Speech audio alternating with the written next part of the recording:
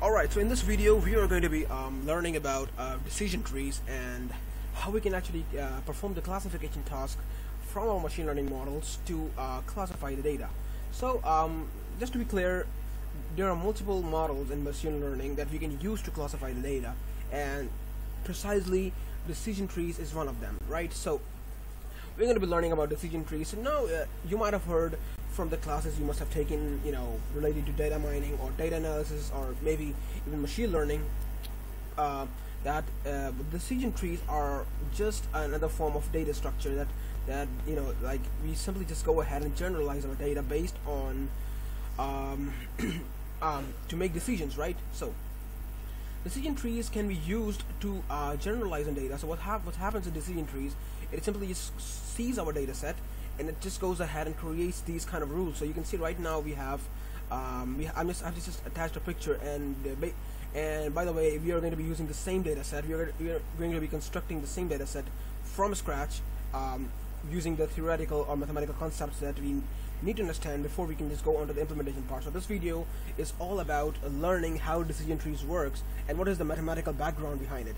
And in the next video we are actually going to be implementing decision trees. Alright, so there are 4 algorithms in decision tree. Number one is the ID3 algorithm, and this is an algorithm which works only for the categorical or nominal data sets, and that's why it is limited. It cannot work for the numerical values, or it cannot perform the regression tasks or anything like that.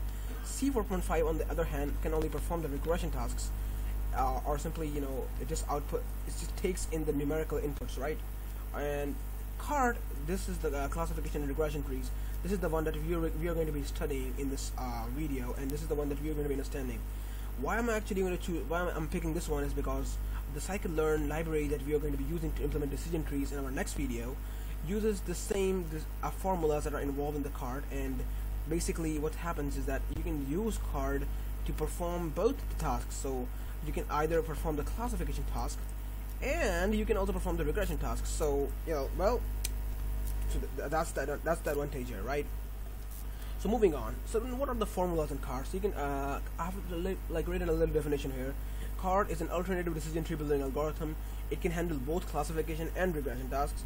The algorithm uses a new metric named Gini index to create decision points for classification tasks.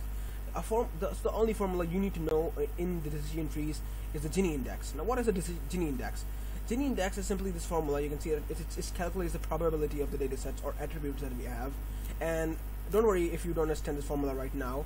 We are going to be taking a deep dive into this formula, and we are going to be using it in our step-by-step calculation to calculate the Gini index for each and every attribute. So you can see right now we have I have written a little steps here. The first step is to calculate Gini index for each attribute, right? So don't worry if you don't understand this formula right now. You don't have to you don't have to worry about this.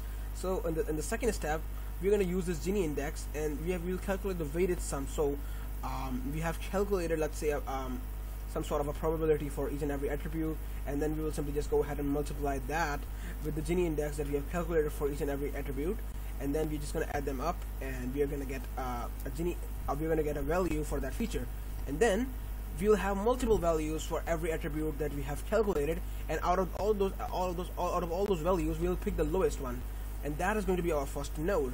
And we have to recursively repeat these this 1, 2, and 3 step until we have created a generalized tree for our dataset or complete dataset. So let's just go ahead and start working.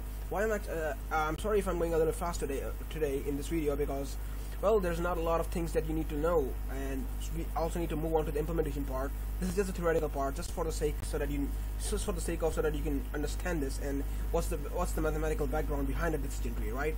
So this is the data set we're going to work on, and you can see that this data set is exactly based on the decision tree that we have shown you here. And this data set is quite simple to understand.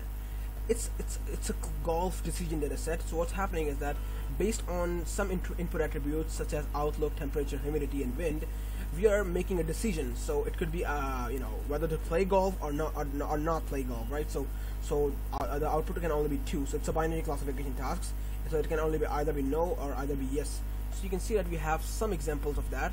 So we are giving it some input attributes, and then it just simply goes ahead and takes a decision.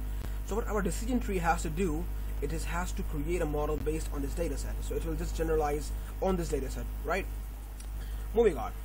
So you can see that right now we have an outlook attribute. So outlook attribute is what we need to calculate first, because let's just start with the first attribute, right? So we could start from any attribute, but I'm picking outlook as the first attribute. So let's start with that, okay?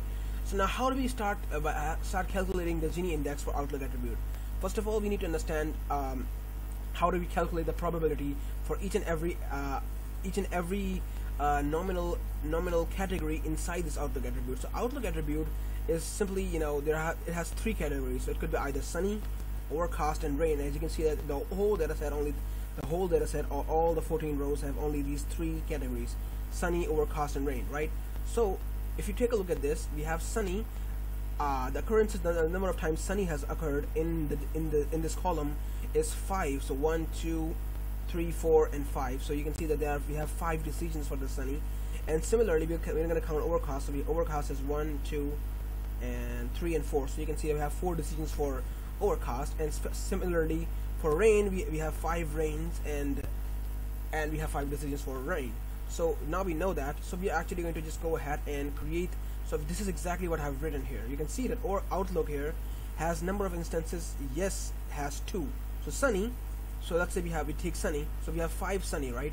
And if you take a look at this, for sunny we only have one here, and the other one is right about here. So we have only 2 yeses for sunny. This is exactly what I've written. And similarly, the no's are 3, and the number of instances for total sunny is 5. And similarly, we're going to calculate the same thing for overcast, and we've done the same thing for rain. With that being said, now is the time we have to use this formula, this Gini index formula, right?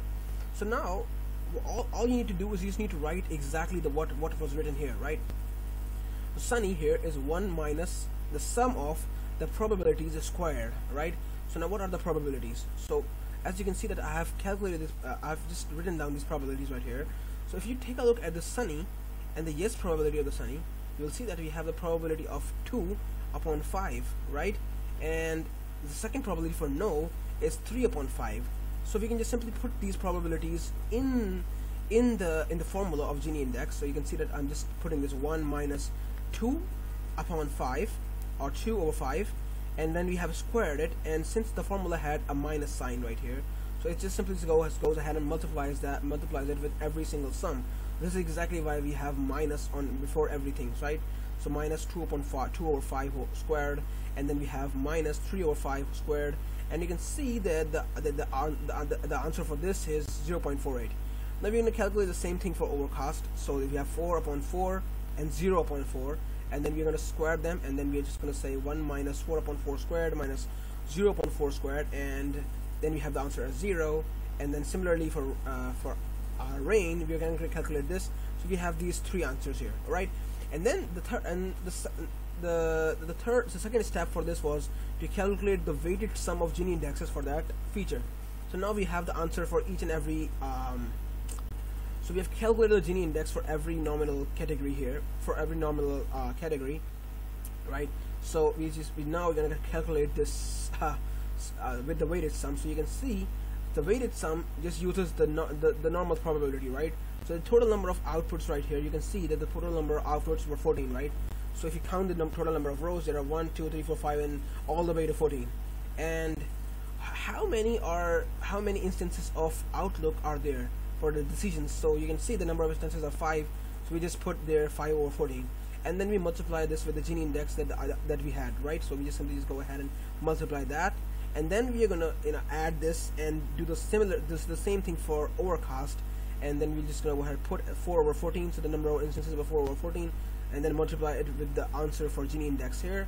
And this is exactly how we calculate the weighted sum. So you can see that we are just summing all of them together, and then we're also multiplying them. So this is exactly what it means to calculate the weighted sum, right? And then we have the output as 0.342.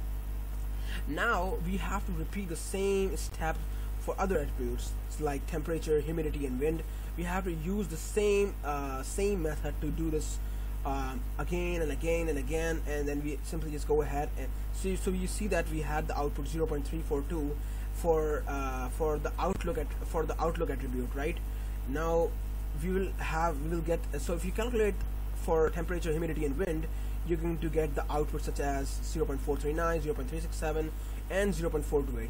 Now is the time we need to pick. Now, what node should we pick first, right? So the first node we need to pick is, so you have to choose the lowest one, right? So you can see that the lowest number here is 0.342 out of all these four. So we will pick Outlook as our first decision node, or simply the root node, because it's the first node, so obviously it's the root node, right? So this is exactly now our decision tree looks like. So Outlook we have picked Outlook as our first node, and Outlook has 3 branches, and these branches are based on the number of categories Outlook has. So it has sunny, overcast, and rain, so we know that. And now our data set is divided into three parts. So the first part is just Outlook with sunny as the category, and the second one is the Outlook with overcast category, and the third one is the rain with the rain only, right? So we need to calculate for them individually now. So we need to repeat the same steps for each and every single data set that we have got in here, right? So if you take a look at this data set, overcast, right here, you can see that all of the decisions for this are yes. So we obviously need to put the yes directly, because even if you use the formulas and calculate for this, we are ultimately going to get yes. So we don't have to calculate for this, and we automatically replace this whole data set with yes. So whenever overcast is yes, or whenever we have Outlook equals overcast in our input, we can simply just go ahead and directly output yes, right? So this is the first decision we have made for overcast. Now we need to do, so now you can see that in the sunny, the decisions are multiple decisions, right? So we have no and yes as well. So for this, now you know that you have to calculate for this, right? So we will calculate for this. So now I have done this directly because I've already explained how we do this, for how we calculate all of this. So if you calculate for this, we have already gone with the Outlook, so we need to now do the same thing for temperature, humidity, and wind, because we have already used Outlook, so we cannot use Outlook again. But with the help of sunny, we're going to calculate for temperature. So the temperature has hot, mild, humidity has high and normal, wind has weak and strong, and then we simply just go ahead and calculate Gini indexes for all of them. Then we simply just take out the weighted sum for all of them, and then finally we will have some values out of which we have to pick, and these are those values. So out of all of these values, you can clearly see that humidity has the lowest, which is 0.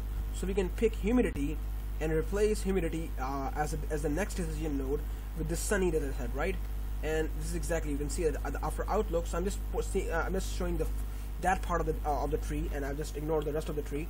But you can see that now we have picked humidity for the sunny branch, and now in the humidity, if you take a look at our data set here, humidity has only 2 categories, so it could be has 3.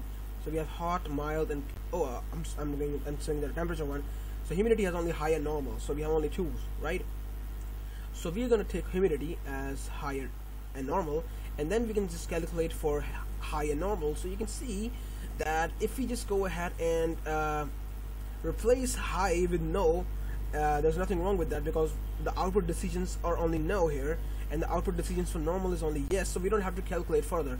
So we'll just directly replace the sunny with the sunny high with no, and normal with yes, right? So we have now made 2 decisions for humidity, which means that the humidity is going to be high, the output is going to be no, and the humidity is going to be normal, it's going to be yes. All right, so it means we can play golf, right? So now we need to do the same, we need to repeat the same number of steps that we have done for humidity to calculate for rain. And why do we need to calculate? How do we know that we have to calculate for rain? It's because well, we have multiple outputs here, so we have yes and no. And if you had, let's say, multiple classes, so if you had more number of classes, if you have only a single class, we don't have to calculate, we can directly write that class as an output. But since we have multiple outputs, we need to calculate, we need to make a decision node, we need to find out the next decision node here. Alright, so when we do this for rain, we are going to get something like this. So you can see I've already shown you how to repeat the steps, so you can do the same thing for rain. I believe in you for that. And once you have done that, you'll see that you will end up with a decision tree that looks kind of like this. So we have sunny. So let's try to actually understand this decision tree. And there's not any better way to understand this decision tree but to test it, right? So right now you can see I have just created an input for this decision tree. So let's say if I give this input to the decision tree, right? So we need to, so let's see how our decision tree is going to make decisions. So let's say the outlook here is sunny, alright?